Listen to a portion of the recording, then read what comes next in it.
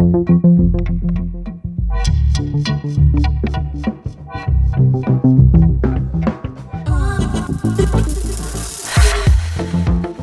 building two types of steps right now. First one goes up half a flight, hits that landing, goes up the rest of the way up to the top floor. Second one we're building is just a straight up one run. We're going to try to film both and explain how they both work.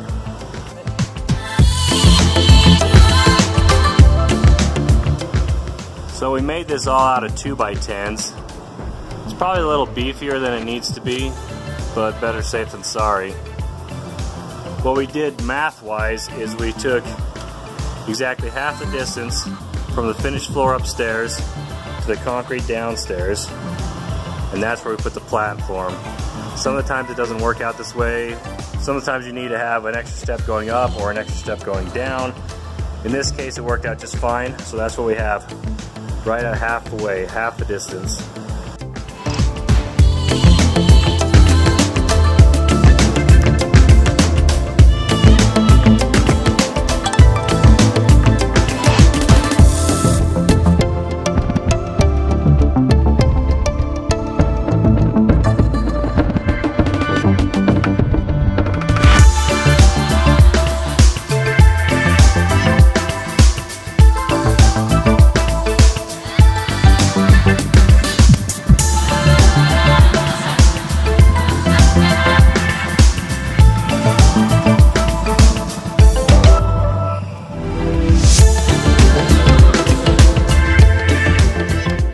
This is a temporary support. This is just, the weight of it is not right here. The structure's all on the back end.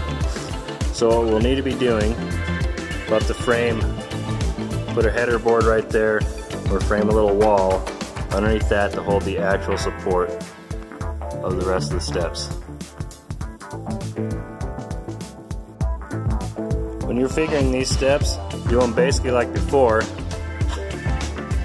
This dimension from here to here is going to be 3/8 of an inch longer than from here to here.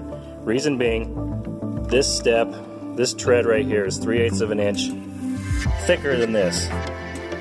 So you have to compensate by that by making this measurement longer, so it drops this first tread down 3/8 of an inch lower, so it compensates for the thicker tread. And inversely, down at the bottom, do the opposite thing. 3/8 of an inch shorter because you're stepping down to nothing. Actually, I made a mistake. Not 3/8 of an inch. 1 1/8 inch. This tread is 1 1/8 inch thick. Concrete is got nothing on top of it. 1 1/8 inch shorter.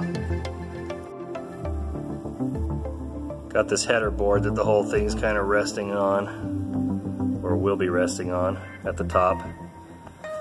Same with this transition on the top like we did to the landing.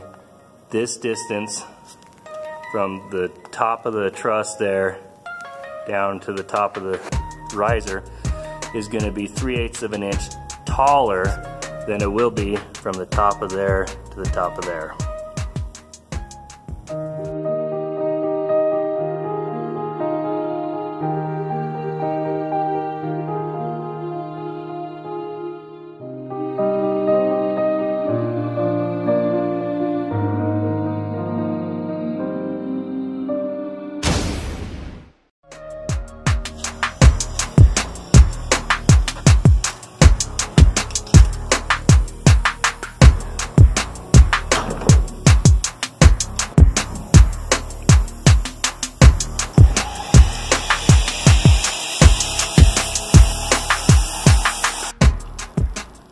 Here's a side view of the steps we have here.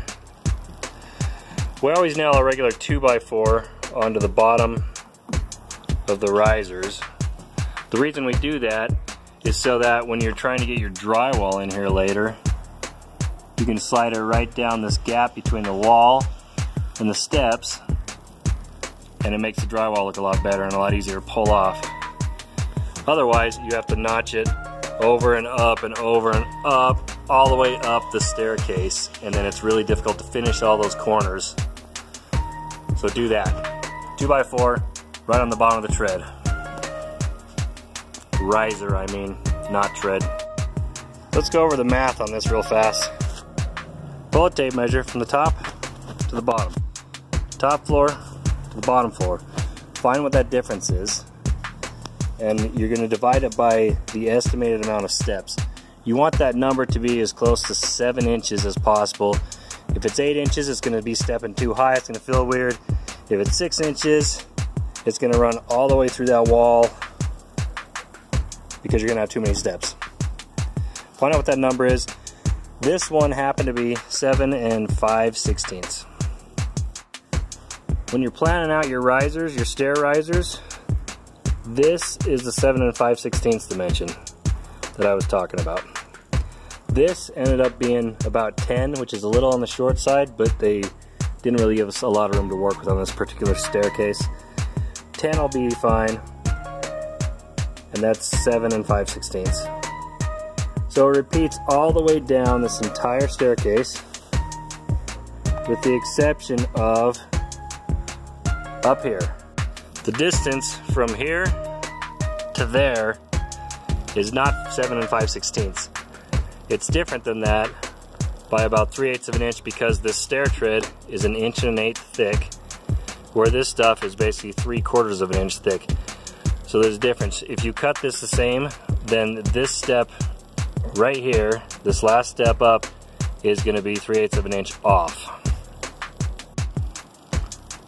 So what you have to do is 7 3/8 of an inch is actually about right here, as opposed to all the way up against the plywood. That's where you need to put it to make it so that this step down here with the 1 1/8 tread planes out the same, is the exact same distance to the top of this.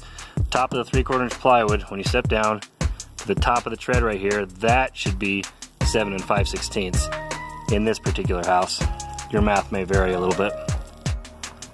So just like we had to adjust it up at the top step, we have to adjust it at the bottom. This time it adjusts several times because these last 3 steps are all 3/4 inch, where that's the 1 1/8 inch thick. In order to get the distance between the top of this step to the top of this step to be the 7 5/16, exactly what we're going for, we have to do this different. It's basically backwards from what we did on the top step. Now the distance between this and this to make it 7 5/16, you're going to have to subtract that 3/8 of an inch. So that when you're cutting your tread from here to there, is 3/8 of an inch less than 7 5/16. Up at the top, you're going to make it more, 7 5/16, 3/8 of an inch more than that. At the bottom, 7 5/16 less than that, to compensate for the different thickness in material. If you don't do that, you're going to feel it every single time you walk up and down the steps. You're going to feel the difference. You're going to want 3 risers. You're going to want one every about 1.5 feet, 2 feet, no more than 2 feet. This happens to be about 3 feet from this wall to that wall, so we did 3 risers. If you do less than that, it's going to flex a little bit. You don't want it to flex, at least not too much. The only difference between doing a staircase like this and a staircase with a landing is you got to treat it like 2 individual staircases, because the landing is going to be made out of this thinner 3/4 inch material, so you're going to have to compensate for that twice. There'll be 2 half flights of steps. Well, I hope that all made a little sense.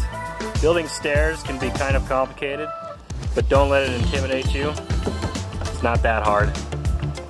It's just math. Just do it. You'll be just fine.